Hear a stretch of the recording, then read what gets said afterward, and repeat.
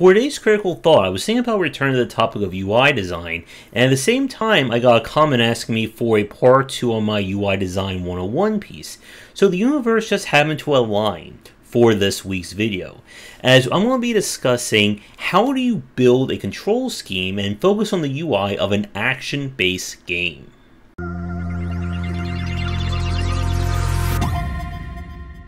As we've said plenty of times here, good UI design is the unspoken hero when it comes to gameplay. When you do it right, nobody will say anything about it. When you do it wrong, people will complain until the end of time, not to be confused with Star Ocean, till the end of time. And for today, as I said, we're focusing on action-based games, predominantly, because of the fact that the UI and kind of the feel of the game is different compared to turn-based genres. So we're excluding strategy games, turn-based, 4X, JRPG, SRPG, BLT, CRPG, and any other combinations you can think of there. Now, we're going to ignore kind of the basics because we've spoken about this many times, and I want to focus on creating a control scheme, because if you're building an action-based game, you need to be thinking about how your actions are laid out on a gamepad or a keyboard and mouse.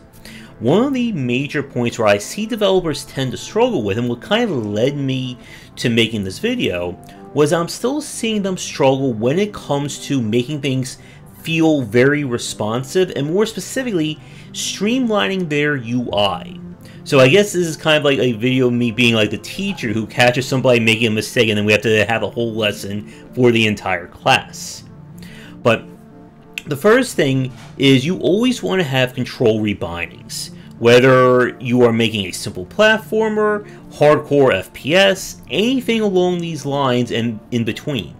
Because you want to let people have the chance to alter the control scheme to their preference. Everybody is different. But with that said, that doesn't exclude you from making a UI, because there are going to be people who, they're not going to touch your options or your control rebinding. They're going to pick up the gamepad or put their hands on the keyboard, get frustrated, and then uninstall and refund your game. So the first part about this, and when it comes to building an effective UI for your game, is you need to understand the idea of a primary versus a secondary action.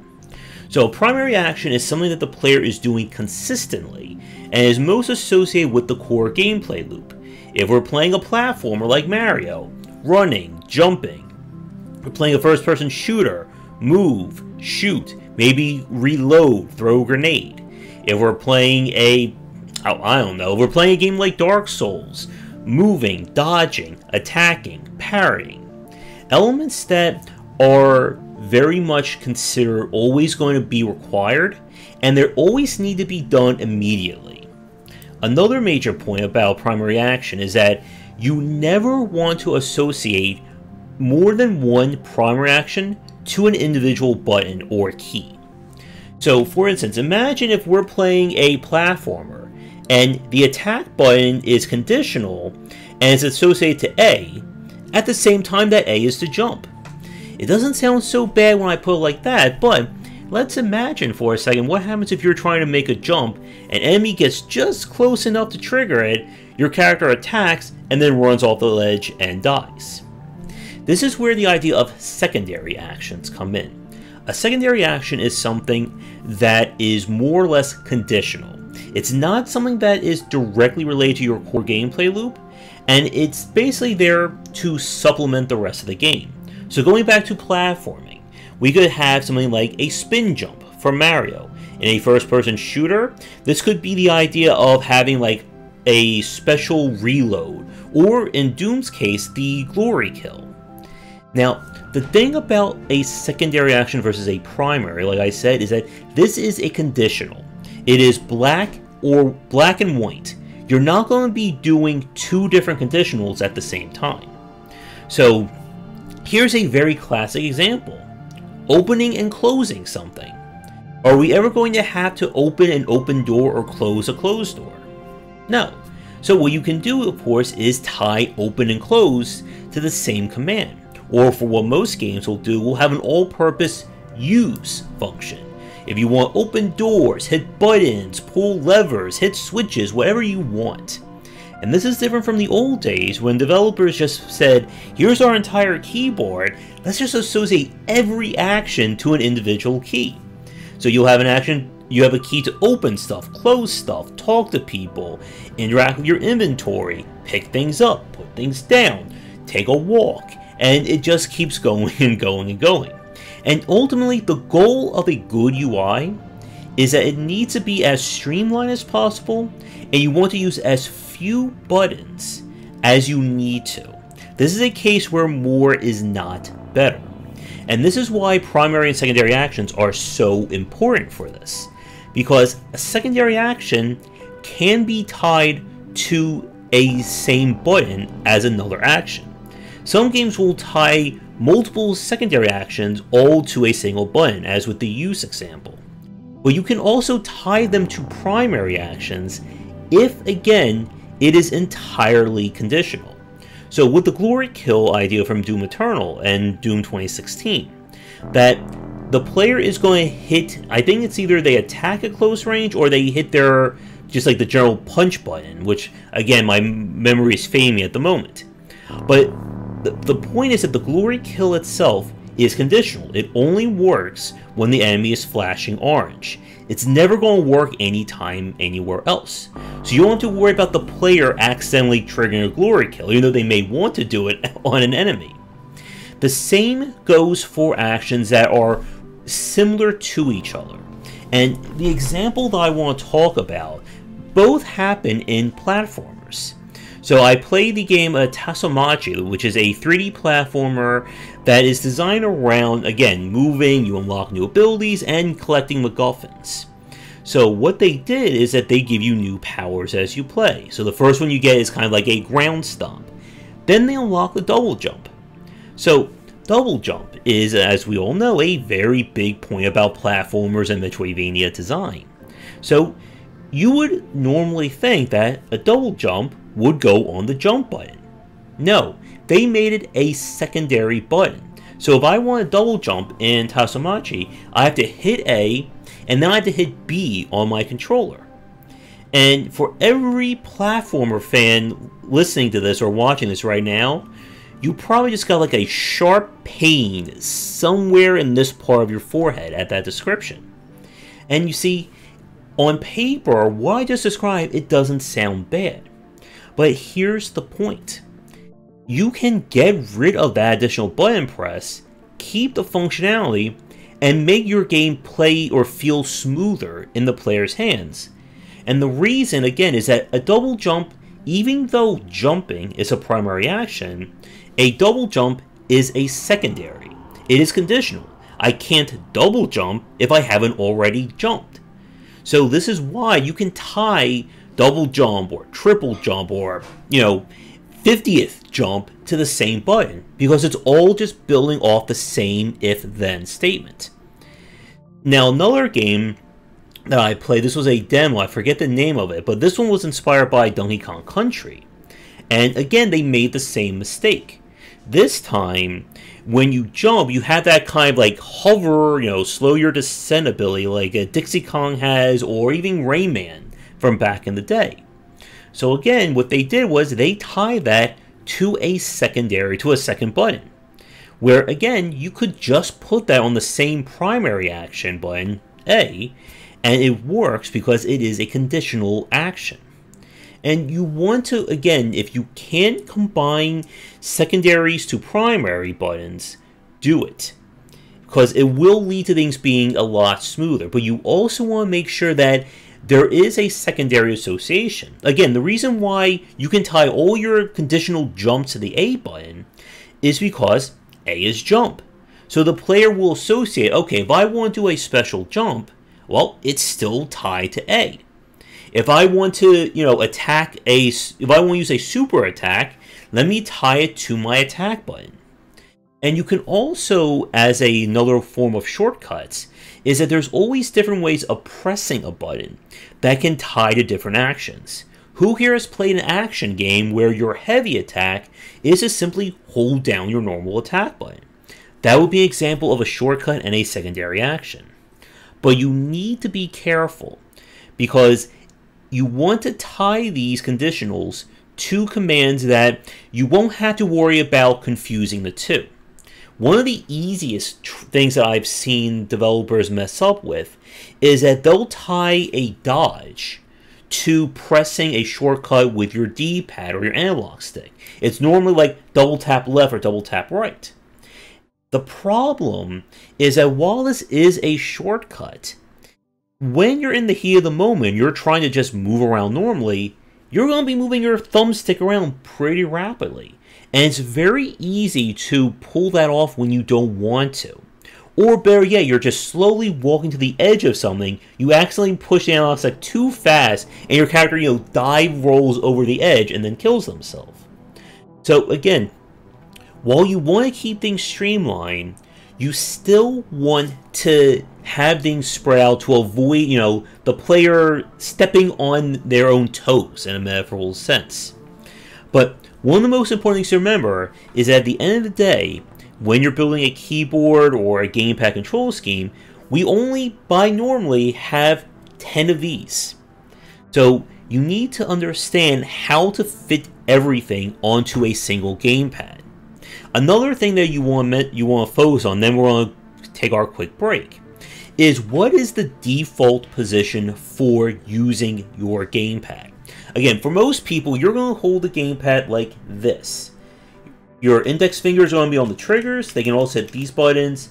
Thumbs on the thumbsticks, obviously. But your thumb can also hit these buttons. The reason why you need to be aware of this is where you place commands is as important as what gets associated where.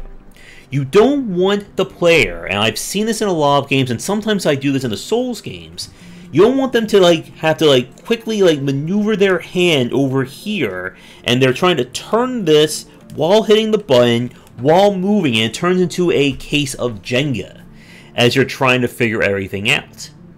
And the default position, you want to make sure that the player can reach every single primary action on your controller or on your keyboard. Because if you don't, then you're going to run into problems. But with that said, we're going to take a quick break, and when we come back, I want to talk a little bit more about setting up your UI and your control scheme for an action-based game. And now for a quick thank you to our current Patreon supporters.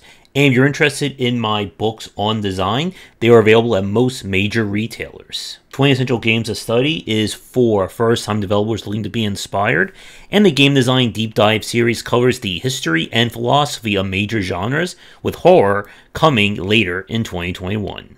When it comes to designing the UI and the control scheme for your game, and again, specifically with action-based titles, you want the player to feel as, one-to-one in regards to pressing a button to issuing a command. The goal is that the player should completely forget that they are even using a gamepad, getting into that flow state. Now, with that said, you may think that a game like the Souls series that focuses on kind of buffering commands would be considered bad, but it's not. And the thing is, when you're trying to figure out the UI and the control scheme for your game, it's all focusing on what the feel is. If the game doesn't feel right to play, then people aren't going to want to stick around. And with Souls games in particular, they do a good job of kind of forcing the player to slow down. Now, if we're talking about a game that is far more faster pace, then you want to make sure that the UI can keep up with it. With a game like Doom Eternal, that every button press is immediate. There is obviously no delay of animation. There's no buffering going on. And that works because the game demands a high skill level. And another point that I think is very major for a developer to understand is that good control schemes are universal. There's a tendency that I see from a lot of first-time developers, or those that are kind of mixing genres, to not really make the individual elements feel good. Well, if my game is story-based, Why do I care if the platforming feels right? And what you need to understand is that how somebody interacts with your game is a major point over whether they're going to want to keep playing or if they're enjoying themselves. If your game doesn't feel right to play, then that's going to distract from everything. Imagine, for instance, having to drive a car where the steering wheel is on the roof, the brake pad is on the chair next to you, and the gear shift or the stick shift is, somewhere on the outside of the car. And doesn't matter if everything else looks good, if everything else works. If something is frustrating to play, people are going to give up. One of the reasons why games like Doom and Dark Souls and very high skill-based games get their followings is that the game is good to play. It feels right. And more importantly, it helps the player understand why they messed up. I have played plenty of lesser action games where I've died because I went to hit a button and my character did something else, or a conditional happened, or a secondary, instead of what I wanted. Or things feel very janky or floaty, that the character moves when I don't want it to move, or does something that I didn't hit the button. And when the player feels like the game is out to get them, that is a major fault of the design and of the UI. And like I said in the last part, you want to keep things as few buttons as you need to, but in some cases you may need to use all 8 major buttons on the gamepad. But again, buttons and what commands you associate to them have to be based on the default way you hold the controller. Because you don't want something important to be on, let's say, the back button on your Xbox controller, or that the only way to throw grenades is left directional D-pad.